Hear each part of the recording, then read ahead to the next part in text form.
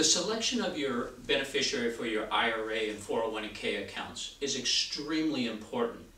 Unfortunately, some clients set up a complicated estate plan where they have all types of restrictions placed upon their beneficiaries as to age, maybe even a requirement that they submit to a drug test, or that they have to work and have matching funds from employment.